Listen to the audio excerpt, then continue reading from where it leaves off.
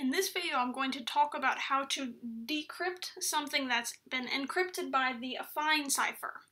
Now, there are lots of different assumptions you can start with, one of which would be like a known plaintext, which means that you have the encrypted message, but you also have a tiny bit of the decrypted message, and you use those things to compare each other and work from there.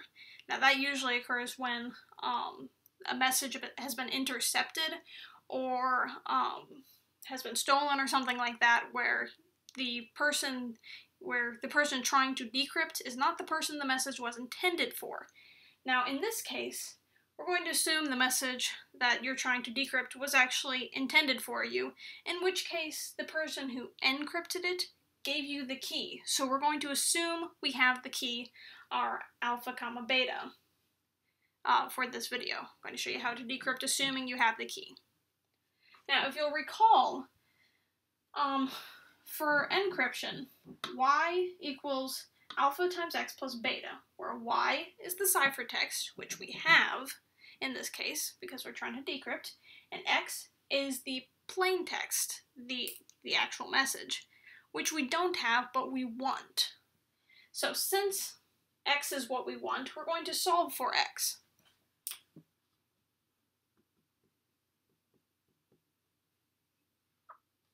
So I'm going to start with moving the beta over.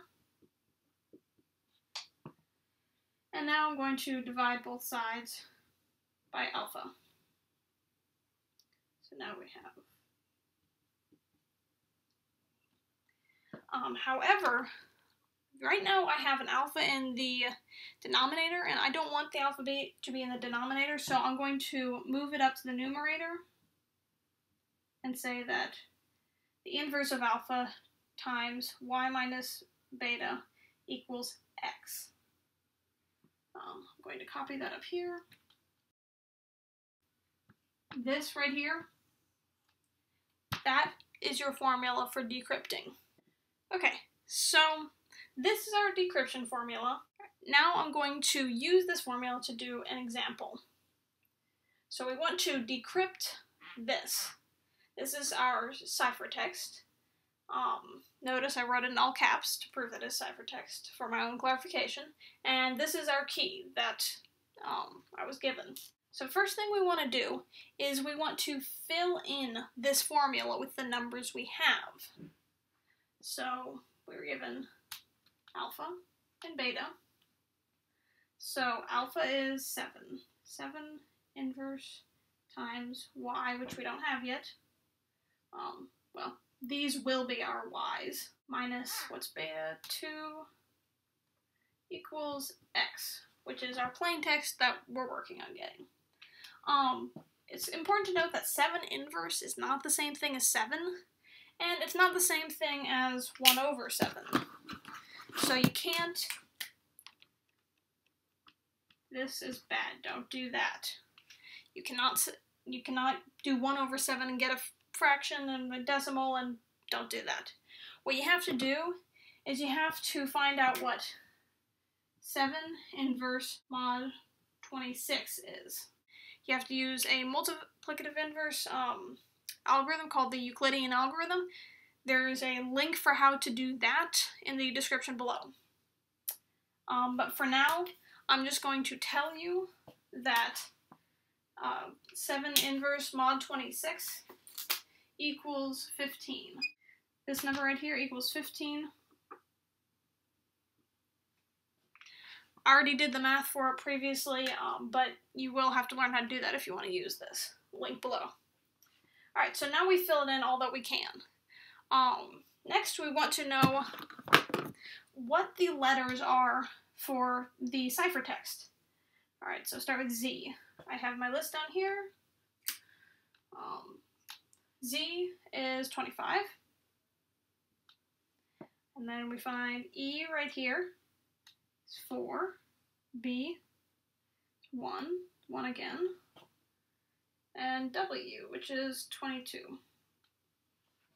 Now these are our ciphertext. It's capital ciphertext. So these are our Y's.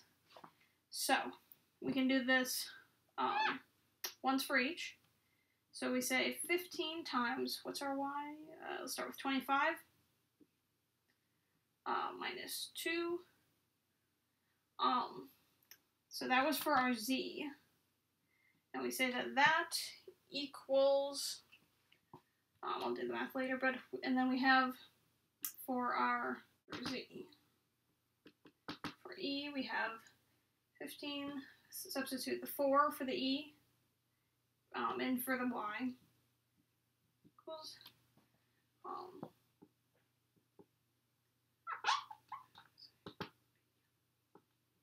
and see how we're just using the same formula for each of them.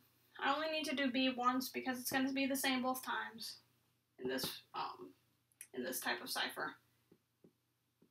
Now that I have worked the math for each of these different letters, you notice that they're kind of all over the place. 345, 30, -15, 300. You might also notice that none of these actually correlate with a letter. So what we have to do in each of these cases is subtract 26, add or subtract 26, again 26 because English alphabet, 26 characters, until we get somewhere that actually does represent a letter. And what I mean by that is, again, 0 to 25, A to Z.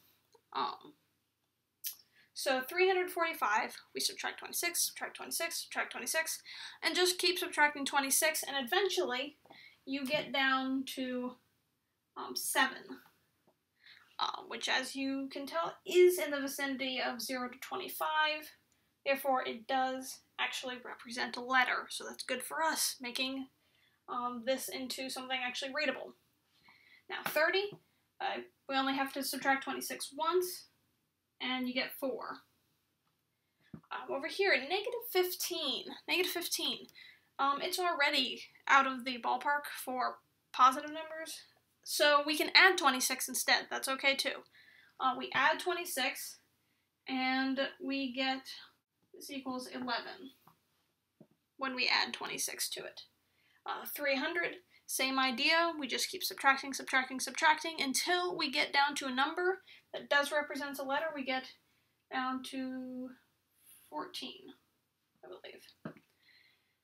So, I'm going to go ahead and copy each of these numbers over so I don't forget them.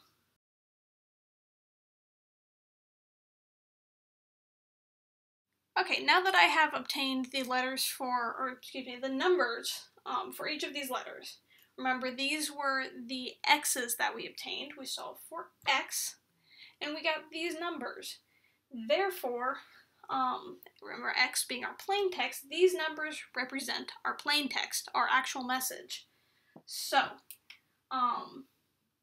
Z, our original ciphertext, goes to, we solved for 7. Where's 7? Here's 7.